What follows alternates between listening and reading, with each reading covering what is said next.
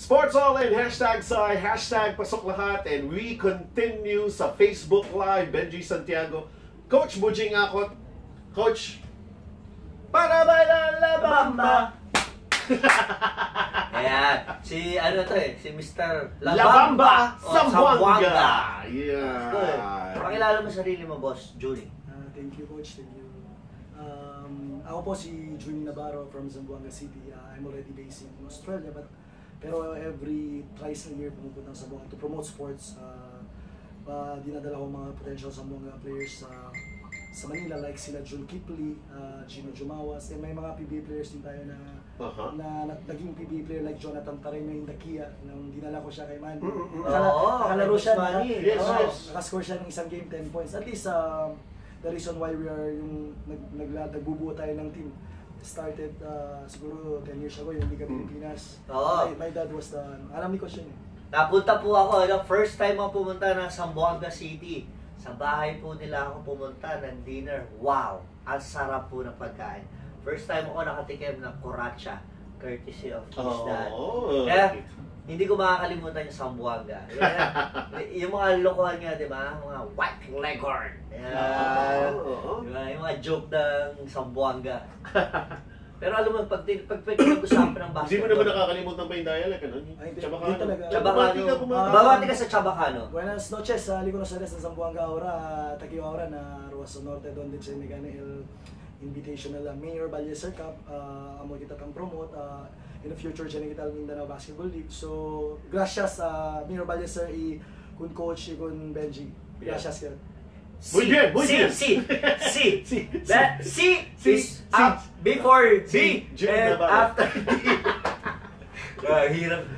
Pero di ba ang Chabacano parang Espanyol, di ba? Mexican, Spanish. More on mga Mexican. Alam mo, pag pinakinggan mo yung pananalita niya, parang ang sarap pakinggan sa ano eh. Pero pagka tayo nagsasalita, parang hindi. Sanay yan naman kasi. Oo, di ba? Sanay yan naman. Pero kanina, rewind tayo little. Sinabi nga niya, 10 years ago, yung Liga Pilipinas, no?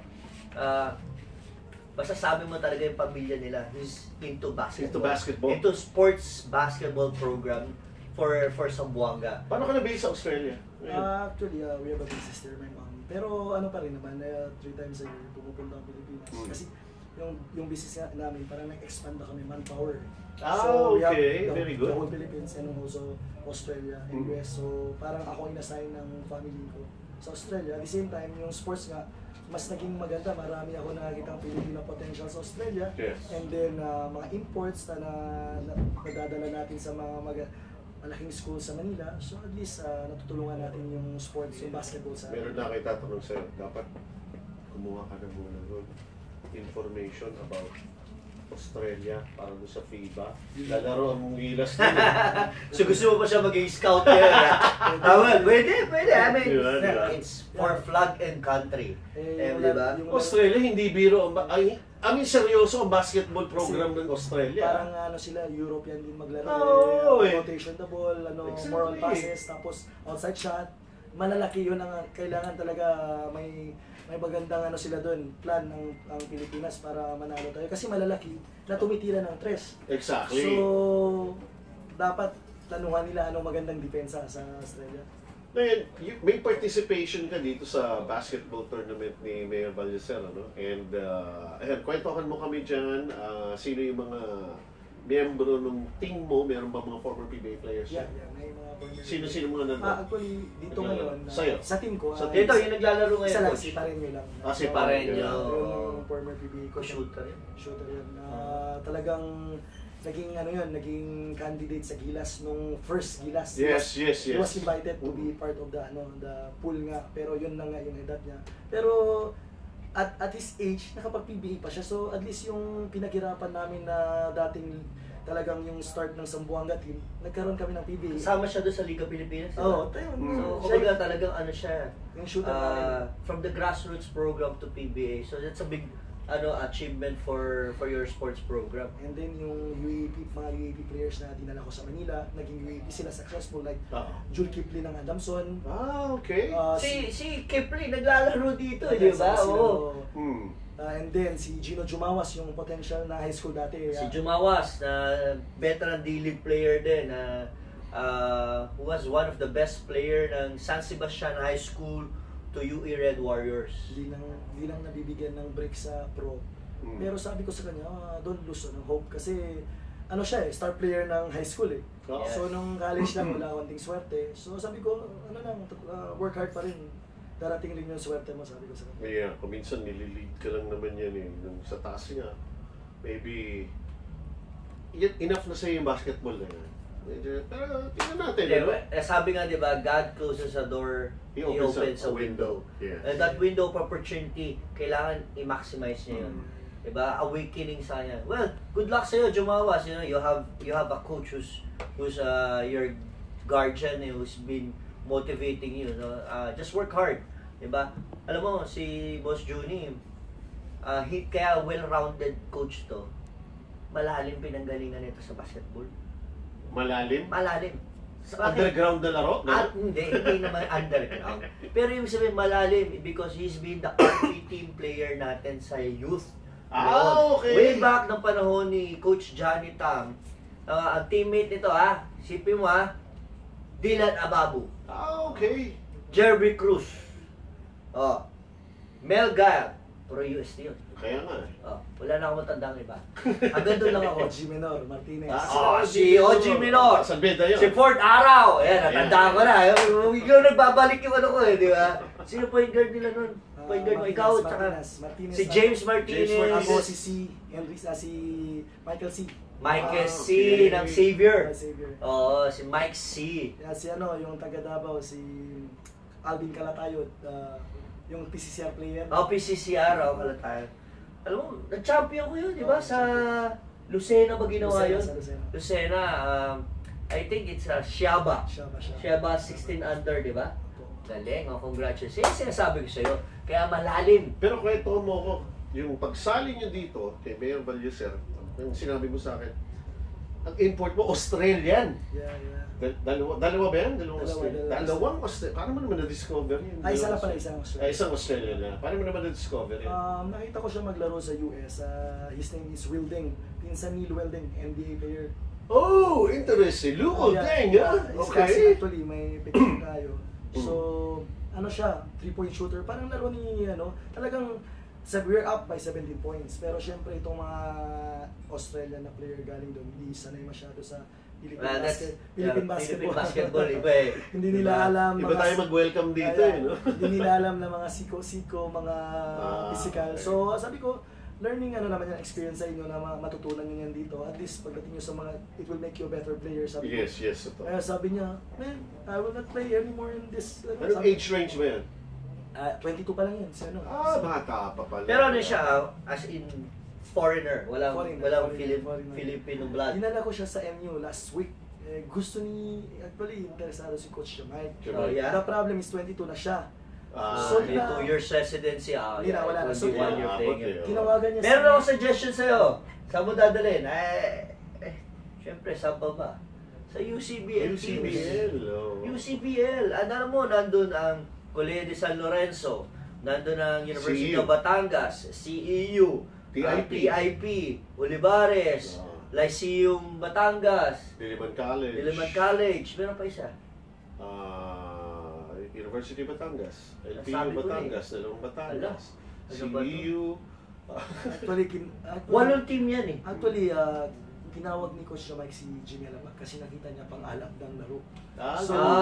Sabi ni Coach Mike, pang-alab Pilipinas kasi medyo tayo, down tayo ngayon to 0-2. 0-2. Pang-energy sana kasi may outside shooting, magaling mag-slash, so parang kailangan ng energy. Ano height niyan? 6'6", 6'5", gano'n. Parang luwaldeng talagang laro na. Luwaldeng. Kaya sabi ko rin sa kanya, dinala ko muna siya dito para ma-experience muna niya yung talagang Philippine basketball kasi puro PBA player ang nandito eh. Sabi namin kanina parang PBA na to eh.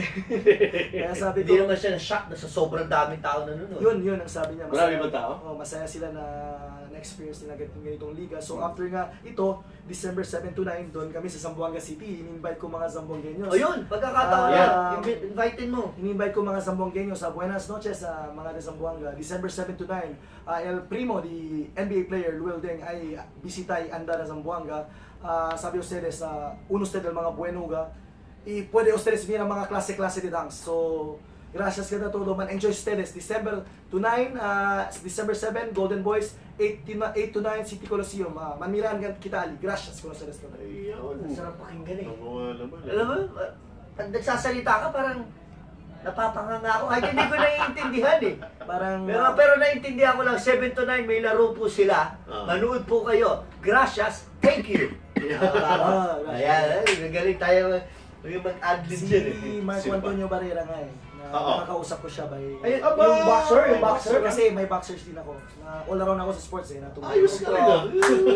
So, my last promotion key was October. Pinalaban ko sa Zamboanga yung pinsan ni Manny, si Dapidran, Jonel Okay, Dapidran. So, may mga grassroots din, marami kasing magaling na boxer eh. Pang US kasi yung mga talent ng Pinoy eh. So, kaya tinutulungan din natin mga boxers sa Zamboanga. That's very good. Ito, nagko-cover to ng boxing. Kaya nga sabi ko, next promotion. Yan, okay. Oo, yan naman. Sure, no problem. Pero mo, kalimutan. Okay. Di ba? Para may magdala ng maleta ko. Ganun! Siya kausap ko! Ano ako, masaya ako. Nakita ko after 10 years si Coach. Oo, Nandun kami sa grabe. bahay no, buhay pa daddy ko eh. 2008. So, Ang payat ko pa noon, di ba? Payat pa Coach. Grabe si Coach mag-coach eh. Magaling to mag-coach eh. Hyper eh. Idol ko to eh. Sabi kasi eh, yengge ako eh. Yengyaw. Ba't di ka kapakalbo? Ano lang, konting retouch lang. Okay. Hopefully yung Mindanao Basketball League Coach. Alam mo, Mindanao Basketball League. Yeah. Oo. Sinong gano'n naman yan? Actually ako ang nag-start. Gusto ko kasi after kasi college, mga Mindanaoans, wala na napupuntahan. so parang commercial league yan. Commercial league. Nice. Parang NBA dati na ano. Oo. So Mindanao, Okay. lugar-lugar like Zamboanga pupunta dito ng Roas. Pupunta kami Home and away, home and away. Pero Mindanao lang. Mindanao lang para hindi magastos para magtagal ng liga. Oo, tama. So we're helping now mga grassroots talaga ng mga magagaling. Like Yun eh. Yun nawala naman na kasi word, yung grassroots. nawala na yung dating may Dondon Ontiveros. Saan ba na galing yan dati? Yes. Kung walang NBA, may Dondon ba sa PBA? Yung mga ganun, di ba? So, Exactly. hopefully, supportahan nila yung Mindanao So Basketball. what age group are you looking into? Actually, 25. Tapos siguro may mga dalawa tayong mga veterans para at least maano rin ng mga Magkaroon ng leadership. maano nila. Tapos at least 5 homegrowns.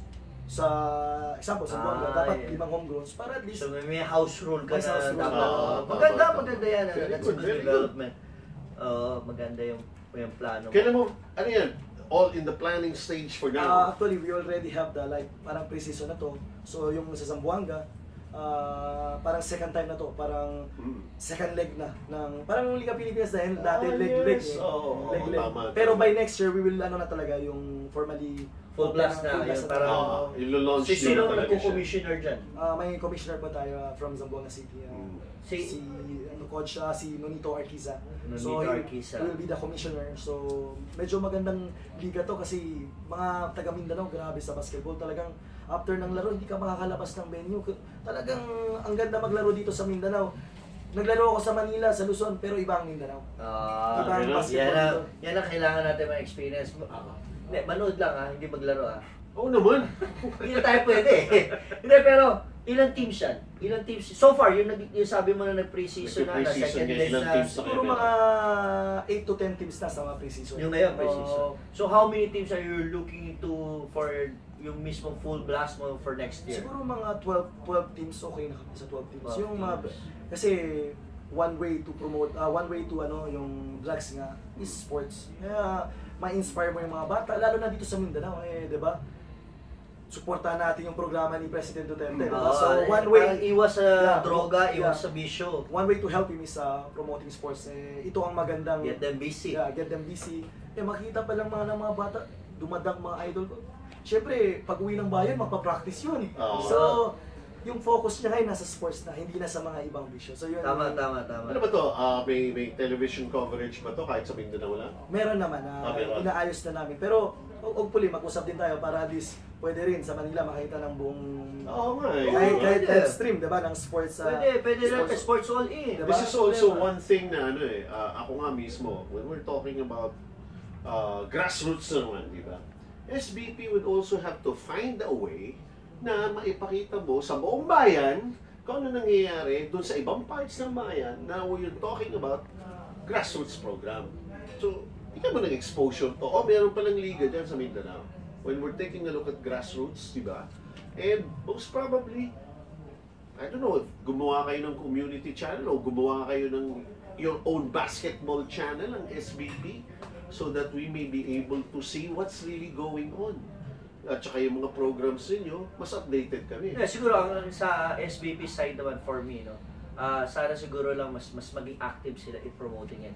Because they have already a program. Like Pinoy Youth Dreamers who's playing in Malaysia is one of the extension program Pero of kasi, SBP. lahat Siguro more active. Lahat ito, sinabi niya, kinuwento mo, I wanna see! Yeah. Di ba? Kahit live stream lang. Yeah, that's it. I wanna see!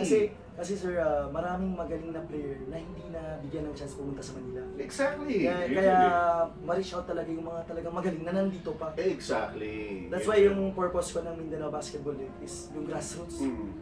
Talagang sana supportan din ng SVP to ni Mr. Manny Pangilinan. At saka, minessage ko naman si Senator Manny Pacquiao. Nag-okay naman siya. So hopefully, he's going to Very support good. that. Very good. nag-okay naman siya. So Very sa good. usapan namin, nagpapasalamat po ako kay Senator Manny Pacquiao. Alam naman natin na Ngayon ko lang kasi nalaman, alam mo kung ano, si Senator Manny Pacquiao pala is the one in charge sa sports ng mga senators, sa sports program.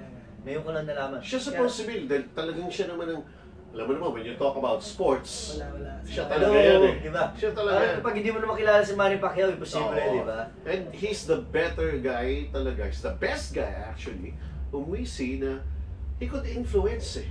Yes. Ang ibang mga, yung mga binabanggit niya kanina ni Mayor Valleser, yung mga corporate People to help, involvement, yeah. di ba? For the development of the sports. Eh syempre, mas madali makumbinsi ang pambansang kamao. Syempre. Di ba? At saka mahirap din awayan ng kamao.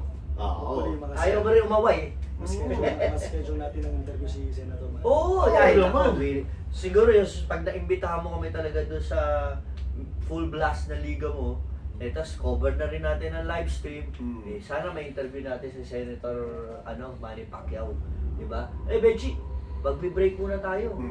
Dahil kailangan na muna natin break lang kami. flex ng muscle. Break lang Di kami. ba? Oo. Pero sabi nga namin, yung mga inaasahan pa po natin guys, yung mga former PBA players, they're still coming. So, huwag kayong bibitaw. Sports All In, #Sai, #Pasok Lahat. We'll be right back.